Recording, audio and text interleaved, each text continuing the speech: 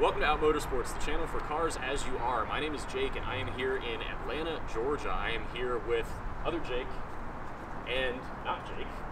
And they are from Gears and Queers and they have never towed a trailer before. So we are here to do a multi-part series, in part with support from Chevrolet, to talk about how to tow a trailer for the first time.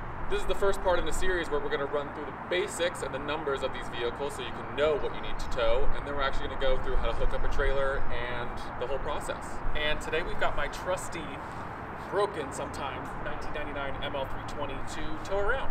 So with that, let's talk about these two Chevys behind us and what they're rated to tow. Well, let's be the first horse in the stable. This is a 2022 Chevy Suburban with the 6.2 liter V8, so that brings us 420 horsepower and 460 pound-feet of torque.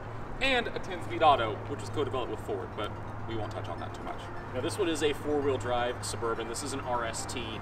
And the interesting thing with tow ratings with these is that it's dependent both on how many drive wheels you have and if you have the max trailering package or not. So the max tow capacity of this one, being a non-max tow truck with four-wheel drive, is 7,400 pounds. But that's not the only thing that matters. Let's go to the back of the truck and we'll show you what else matters. Follow. Okay. So, as you can see here, we've got the hitch exposed. There's a plastic beauty cover that kind of completes the bumper look. So this is just a standard trailer hitch. This is the most normal hitch you'll see on pretty much anything. It's a 2-inch receiver. So terminology-wise, this little square bit is called the receiver. The other important thing to note with towing anything is tongue weight. If anyone's watched more of my tow videos, I talk about tongue weight a lot because tongue weight is how much weight the trailer puts right here on the hitch, basically the back axle of the vehicle. So typically, unless it's stated otherwise, you can just assume 10% tongue weight is what is safe. In the United States, that's what we design our trailers to have and to support within 10 and 12%. Interesting. Okay, a lot of numbers, a lot of figures, a lot of things. 10% is easy, you just move the decimal point over. So 740 pounds of tongue weight. I can do that. Right, we just cut a zero off. So 740 pounds of tongue weight, 7,400 pounds of tow capacity. So the final number here, and this is really important with something like a Suburban, is payload. Because how many times do you want to bring all your friends with you wherever you're going? Yeah. You have friends, I know that. A few. More than just behind us. the camera. Yes. We might have a couple others. Anyway, this Suburban can seat, what, 7 or 8 people? Yeah. The problem is you can't always have a trailer loaded up and put 7 or 8 people and all your stuff in the car and be within Chevy's specified number. And that number is called payload. So, if we look in the driver's door, not whack it on the trailer, you'll see right here, there is a sticker. And this is on any new car that's sold or any even older car. Right, that's usually like tire pressures and things like that. Yeah, it talks about tire pressure and what they recommend the pressures be. But the fun part actually comes in right here. It says the combined weight of occupants and cargo should never exceed, and then it's got a weight figure in pounds and kilograms. That is your payload. So in this case, it is 1,610 pounds, which sounds like a lot, right? Right. Okay, well, I just told you your tongue weight of the trailer can be 740 pounds or a little bit more. Okay. We'll take 740 away from 1610. Yeah. You've got a lot less weight that you can put in here. Yeah. Okay. So, I didn't know that. I thought payload, honestly, just I mean, like, I should have known that, but I always thought of it as the bed weight of a truck. Right. I mean, but it's obviously the same thing. It's that weight within the vehicle. Right. And if you have a pickup truck, that is also a very important number. Gotcha. But payload in particular is the weight of occupants and cargo. Okay. You have to really think, are we going to have 5 people in here and all of our luggage and a big camper to go camping, or a truck and trailer, trailer and a car for track weekend or whatever? You may not be able to do it. Gotcha. 1,600 pounds is actually pretty good payload for something this size. Okay. I've seen other larger body-on-frame SUVs that are like 1,200 to 1,400. What I'm curious about is we'll go over to the Silverado and see if it's higher or lower. Yeah, I mean, what do we think it's going to be? I'm gonna say higher because truck, right? That's what I always assume. Okay. I have been proven wrong in the past. Let's go. Thank you, Jake, for that handoff. And now Jake and I will talk about this. This is a 2022 Chevrolet Silverado LTD. It's called that because the new Chevrolet Silverado is coming soon, but this is kind of a stopgap in between that. This one is an LTZ, has the 3-liter Duramax engine, which is the only inline-6 engine architecture of this diesel engine segment. But with that Duramax engine, you get 277 horsepower, 460 pound-feet of torque, which is the same as the Suburban. And both of these vehicles have the same 10L80 10-speed automatic transmission.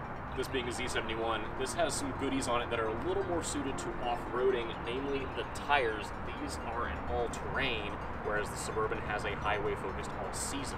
We'll talk about why that matters in a second, but that is one big thing you want to think about when towing. Now, again, just like the Suburban with tow capacity, it's going to vary based on the trim you get, the engine you pick, a whole bunch of different things, but this particular model is rated for 9,500 pounds, we said? 9,500. Cool, so quite a bit more, about 2,000 pounds, give or take, more than the Suburban sitting next to it. And we'll talk about why. Let's come on back to the rear of it. So again, payload. Now, Jake thought that this would have more payload than the Suburban. You did. What's your thoughts? Before we look at the sticker, I'm not looking at it. Interesting, because this seats less people, but truck. Rated to tow more weight. Rated to tow more weight. I'm curious. You did say it has leaf springs? Yes. I don't know anything, so I'm going to say go ahead and tow more with it because it probably can. So the Suburban had 1,610 pounds of payload. If we look in here, you're both wrong. 1,471 pounds of payload in the Silverado. What's going on with that? So, of course, there is a difference to be had in the type of vehicle. You know, this is a truck with leaf springs. That's a big SUV with coils. That can influence payload, and they just design that to hold more people all the time.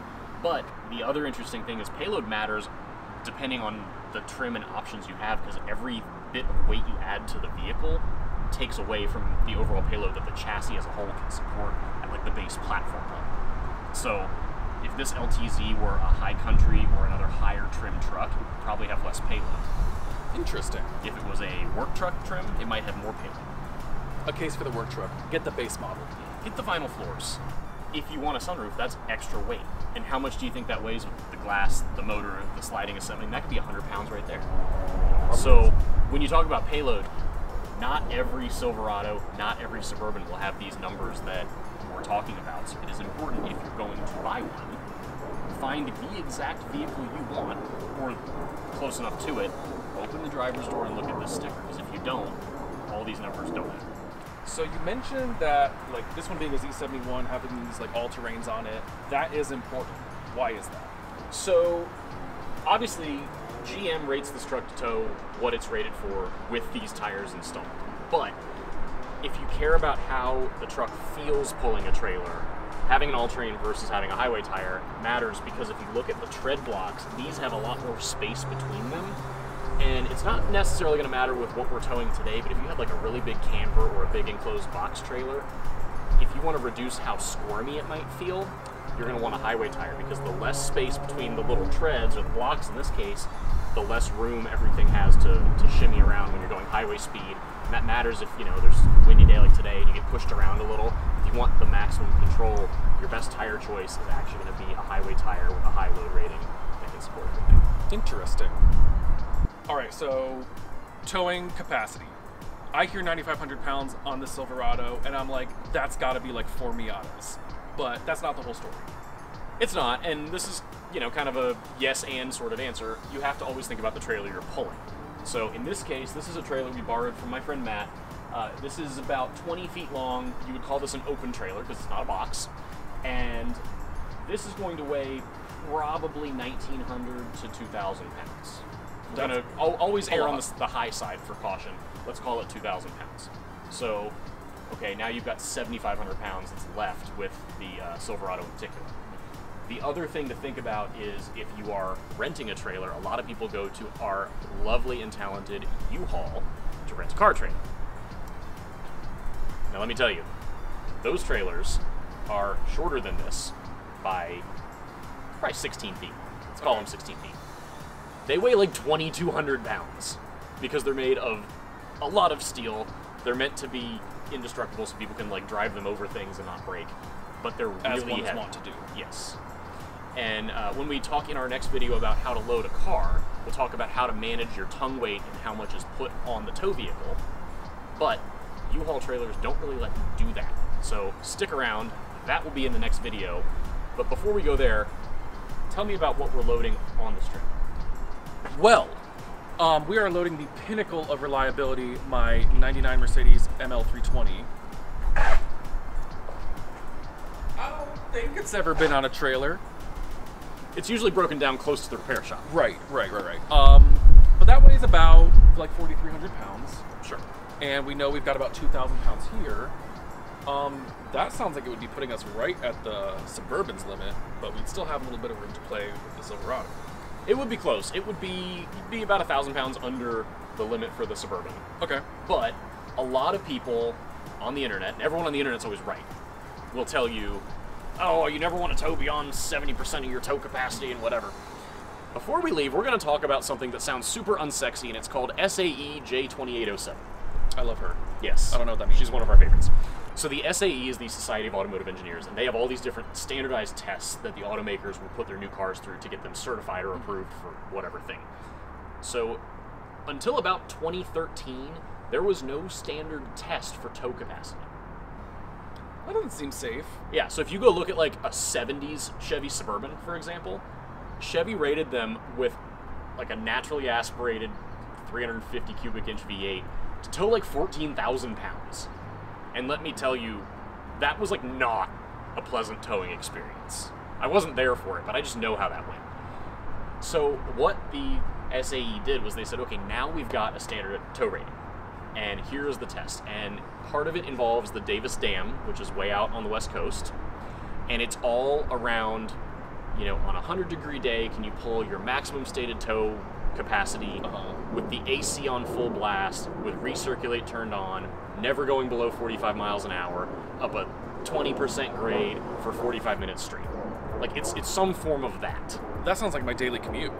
Right. I mean, around here. Yeah.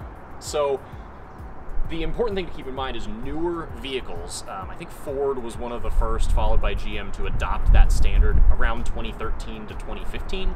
Any new truck or SUV you buy today will follow that SAE testing procedure to get that tow capacity.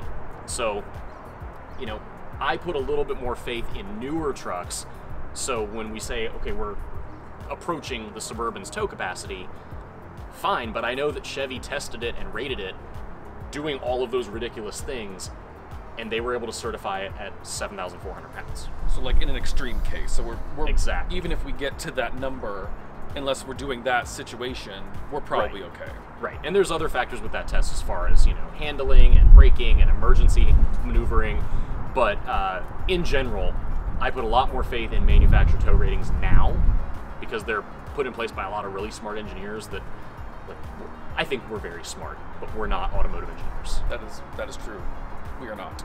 So I just trust them more than I trust some rando on the internet who probably doesn't know about the tow standards at this point. So do not fear. Look at your manufacturer's tow rating and payload and all that good stuff, and you're probably good to follow. All right, that is it for the first video of this little mini-series. So we've talked all about the numbers that matter when you're towing with an SUV or a truck. And now let's talk about what we're going to do next. The next video, we will show you guys how to hook up a trailer. One other hookup advice, not here. Yeah, go somewhere. And if you want to see more content from queer automotive YouTube creators, then subscribe to Out Motorsports, subscribe to Gears and Queers, and we'll see you in the next one. See you later. Bye.